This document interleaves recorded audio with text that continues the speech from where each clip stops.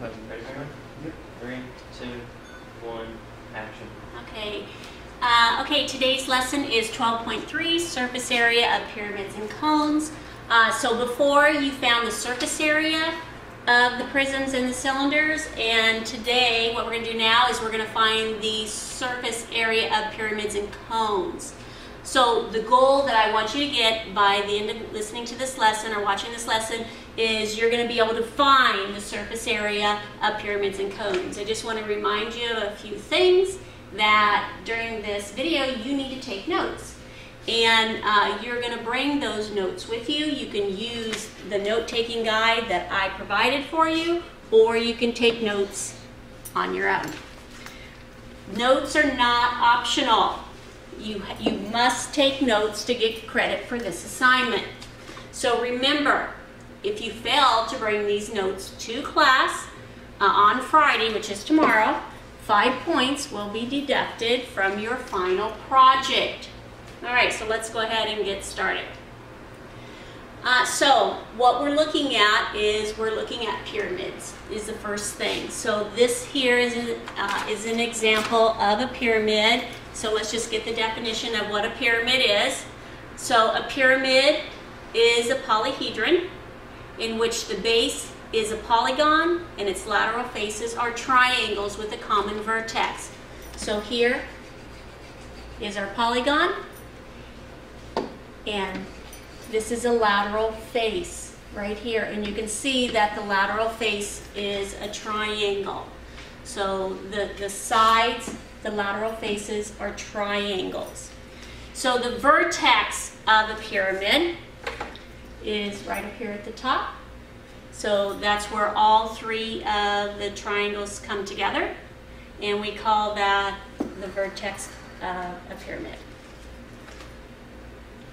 All right, so next thing we're going to look at is the regular pyramid. So if I have a regular pyramid, you know what regular means. It means that all of the sides are equal and all of the angles are equal on a polygon. So here I have a regular pyramid, so that just means that the base, this polygon at the bottom, is just a regular polygon. And once again, it has the triangles for its sides, and you can see that it has the vertex also up here. And now what's important about this one is the slant height as well. That's what I want to talk about next, is the slant height. So the slant height is on the lateral face right here. So that is the slant height of the pyramid. So here's my slant height once again. Here is the height of the pyramid. They're two different things, slant height and height. And if you kind of look in here, can you see there is a right triangle in here? Here's our right triangle that is established. All right, so let's just do an example. We are going to find the area of each lateral face. So that just means that I'm finding the area of this shaded region right here. So that's what I'm going to do. So I already told you that there is a right triangle in here. Here's our right triangle right over here. And the height is 97. This is a leg, you see that? And then here is half the base. So the whole base was 90. So half the base is 45. And this here is a leg as well. And then my slant height, and we note that with an L. So my slant height is the hypotenuse.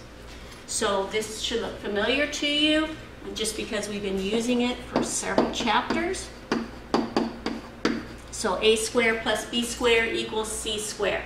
So the formula that I'm going to use for this is actually L squared, because it's the hypotenuse, equals h squared plus 1/2 the base squared.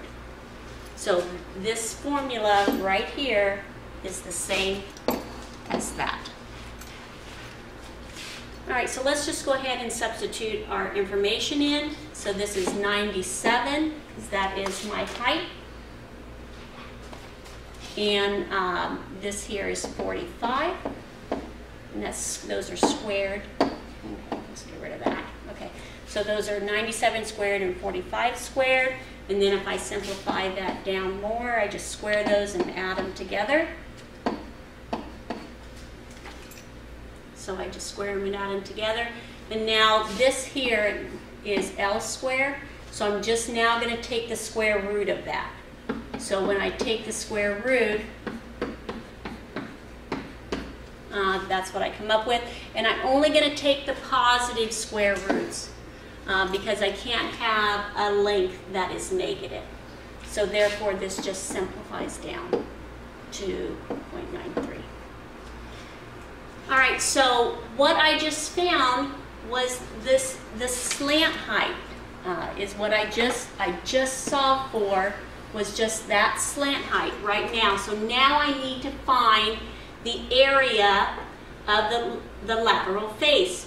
So it's a triangle. It's a triangle, so therefore I'm just going to go ahead and substitute the information in for a triangle. So the base was 90. The base was 90. And my slant height was 106.93. So I'm just substituting that in, and then I'm just going to simplify it. 4811.85. So therefore the area of each lateral face is 4811.85. So here, this is my theorem for finding the surface area of the regular pyramid. So this is the whole thing. It's adding up all of the sides and the base as well. So you can see here's my big B, all right, and we know capital B stands for the area of the base.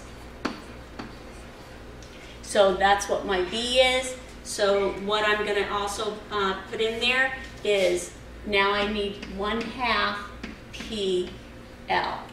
So P stands for perimeter, and L stands for the slant height.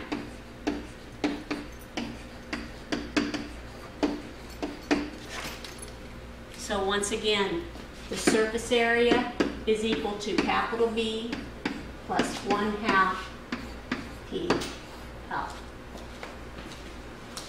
So this is the formula you need to write down and have. All right, so looking at our next example, I can see that my base is a hexagon. So this just takes you back to the last chapter. You need to find what A, N, and S is. So those are the important questions. So I can see the base is a hexagon here. Here's the picture of it kind of broken away from the pyramid. So I can see A is 4 radical 3. The number of sides is 6, and the side length there is 8. So we just need to go ahead and solve for the area of that. So the perimeter is equal to 6 times 8. So I'm just solving, I solve for the perimeter, and now I'm just going to go ahead and solve there for the apothem, or not the apothem, but the area.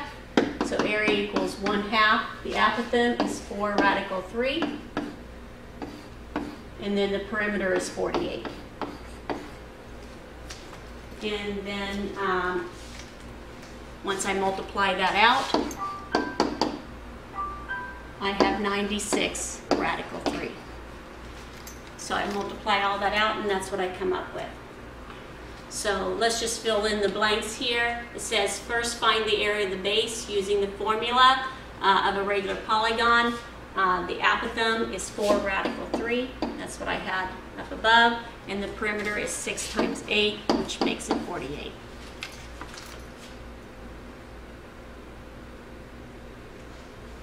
So this here is, so the area of the base B is 1/2 the apothem, again 4 radical 3 times 48, which, and I have this up above, is 96 radical 3.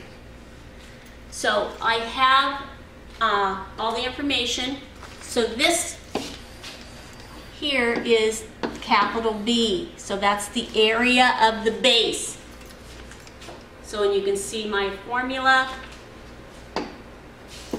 right here that I'm using. So now I'm just going to substitute everything in.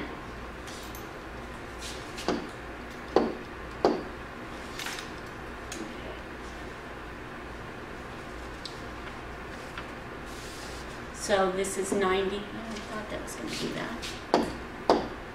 Why aren't you flipping back?